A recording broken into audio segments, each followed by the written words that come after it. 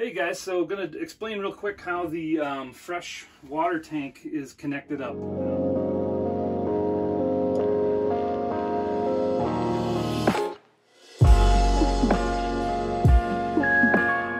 you want to come on down a little closer here again, we installed our supply connectors, or our supply setup through the outside of the van over here. Our tank's going to sit right here. I've just got it temporarily sitting down in here.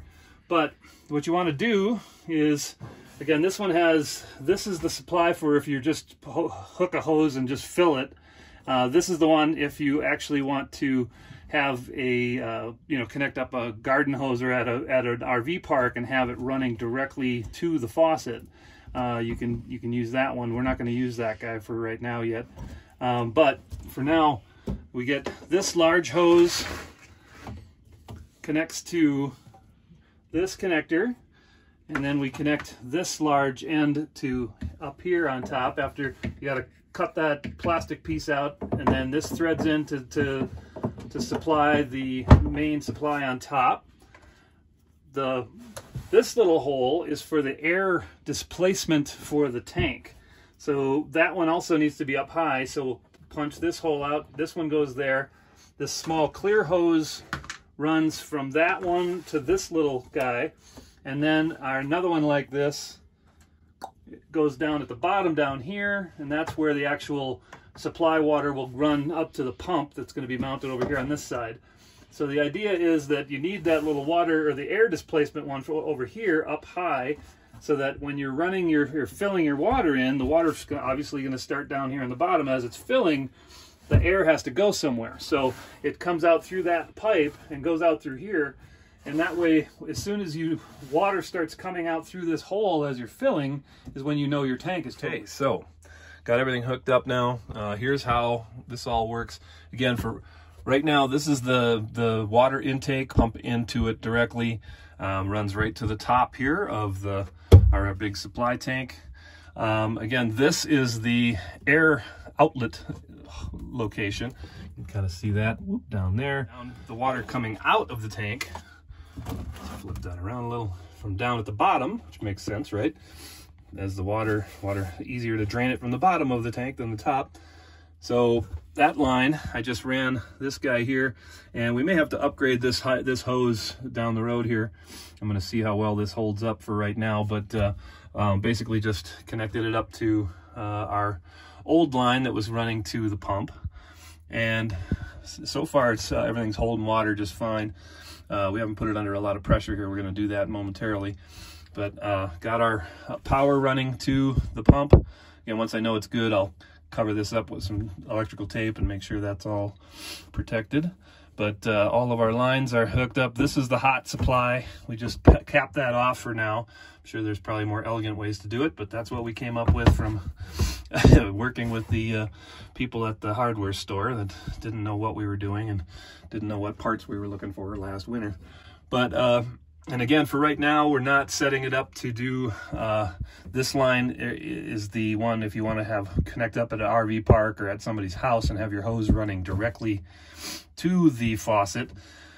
Normally, what we also would do is we're going to do this later, a line coming from here, and then up here we'll have a T and a shutoff valve.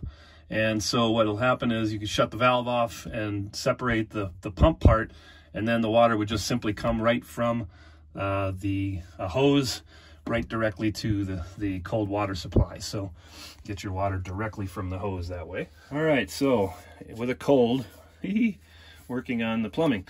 So what you want to do, if this is a little more of a traditional system here, we're going with the classic J-trap here and a normal tail piece, they call that. And again, you need a J if you have a gray tank or you have a larger holding tank, gases build up in there and it's stinky. And the point of a J-trap is, if after you run the water and it runs through, a little bit of water stays in the bottom down here, and that way it stops those stinky gases from coming up and coming back up through your drain and making your space stink. So, and our gray tank is right directly below underneath this here, and so I've pre-cut all of my parts here. We've got this connector to the J-trap part, and all the rest of this is going to be solid PVC. And so if any of you haven't done any PVC work, it's fairly simple. You got a cleaner and you got your glue. And so what you want to do is you have to clean both sides. I'm going to put some cleaner on the inside of that part, and then a thorough part on the other side. Let that sit for a few seconds. Then you put your glue on. You gotta make sure it's covering the entire surface, and you put it on there, push it in, and then just do a quarter turn kind of slowly, and it'll set up right as you're doing it.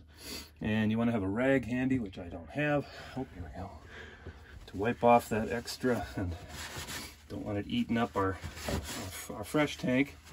You wipe off that little bit of extra, and then you move on to your next part. So right now that's already setting. That's just totally in place. If I really tweaked on it, I could probably pull it out, but over the course of a minute or two, it's going to totally have a chemical reaction in there, seal that all up, and connect it together. So this is my next piece. So again,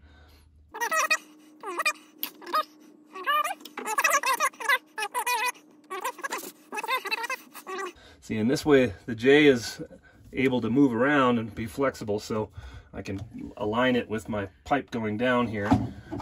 It's going to go there next, and finish her up. We're going to connect up right directly below. We'll run right down into the gray tank, and then I'll have the gray tank be able to drain the way we need to drain it. So, our handy little setup. I bought this cheap pump, and you've got the ability to run and load up on water and bring it back to your rig. You can just use this little guy. We got it plugged in here to the actual battery. I use my jumper cables to just hook it right up to the battery here. And this way we have our car, so we're going to make a run to get water. So we can go ahead and use this to fill up her tank here and go get more water. So. And this one will be easy to gauge how much is in there, because you can see it real well. You can see right now we're about half full, so see how much, 7 gallons, how close that puts us to the top of the tank here. Okay, so we're getting fairly close here. You can see there's the water line. So again, as soon as the water catches up to this guy, the water will come through this line and it'll come out the hole there, and you'll know you're as full as you can get. 20 foot? Yep. All right, so there you go. That's how you know it's full. So you can see that line is totally full of water now. So you can see that's how close to the top you can get. Be sure your tank is well below your intakes. What do we got here? Woo! Very loud pump. That particular one is quite loud. If you want to go with a nicer, quieter one, but good, no leaks.